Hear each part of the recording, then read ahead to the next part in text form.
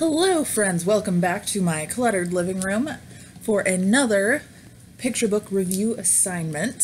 So today I chose Rulers of the Playground, which is totally backwards because the cameras are, they be like that, by Joseph Kuefler. And of course, as always, I love me some good illustrations. These ones are very unique and I love how simple but very expressive the characters are. Like, you can just tell from looking at them everything you need to know about them starting the story.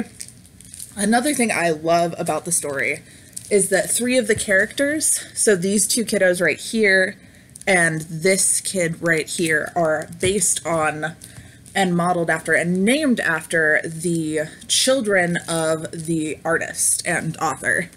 So yeah, it's all about his kiddos and it tells a story. It was published in 2017, and I will go ahead and get started. So this is Rulers of the Playground.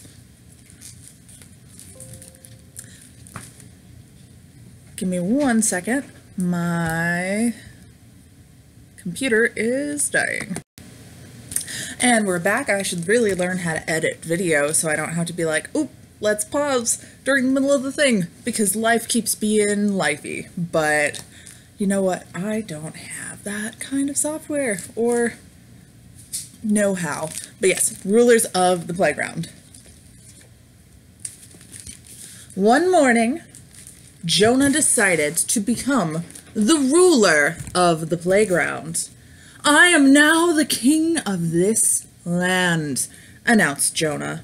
"Promise to obey me, and I will let you play in my kingdom."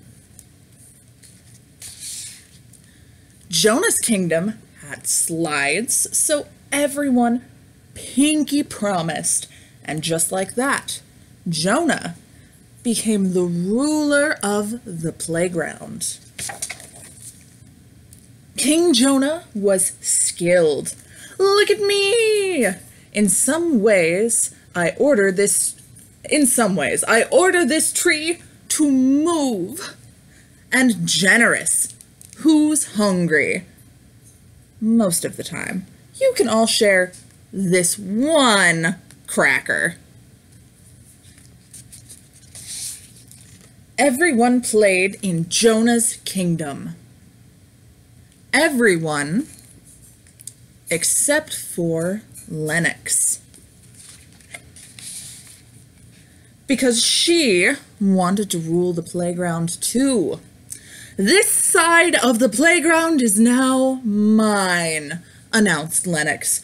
"Cross your heart and promise to follow my rules."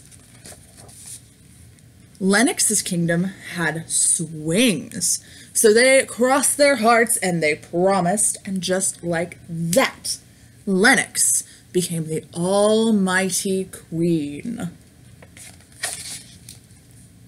Queen Lennox was wise. Watch this! In most cases, I totally meant to do that. And patient.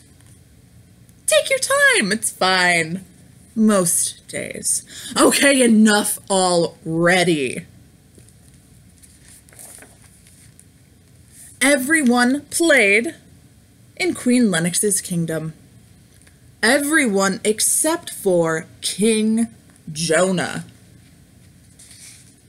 "This playground is mine," hollered King Jonah. "No, it's not," shouted Queen Lennox. "It's all mine."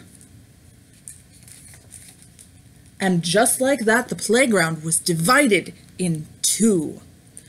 King Jonah and Queen Lennox each made a plan to grow their kingdoms.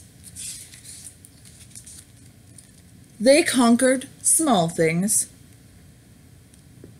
"Push," said King Jonah. "Harder." "Spin," said Queen Lennox. "Faster."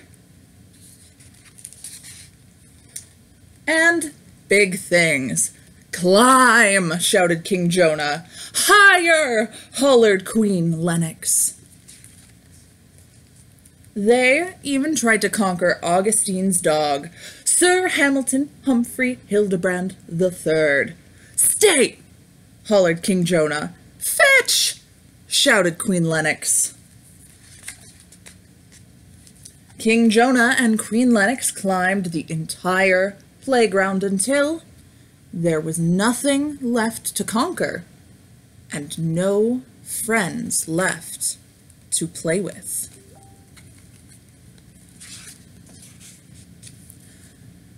"Conquering is complicated," said King Jonah. "Yeah," said Queen Lennox.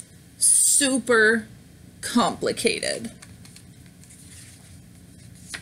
So they made a new plan. They took down their royal flags and gave back their kingdoms. Jonah stopped being king. Lennox stopped being queen. "We're done conquering," said Jonah. "We cross our hearts and promise to never be rulers again," said Lennox. And just like that, the playground was fun again, and everyone was happy, except for Augustine and Sir Hamilton Humphrey Hildebrand III. So yeah, I love this book. I love how dramatic it is. I love how it talks about how different sort of friend groups and sort of pitting friend groups against each other can be dangerous. This would be really useful in, say, an elementary school, I'd say 1st through 3rd grade for kids who are getting really cliquey, if somebody was going to use this on like an elementary school level, but it's also really fun and melodramatic, and I think it would be perfect for any story time. So yes, that was Rulers of the Playground by Joseph Kuefler. I will see y'all next time.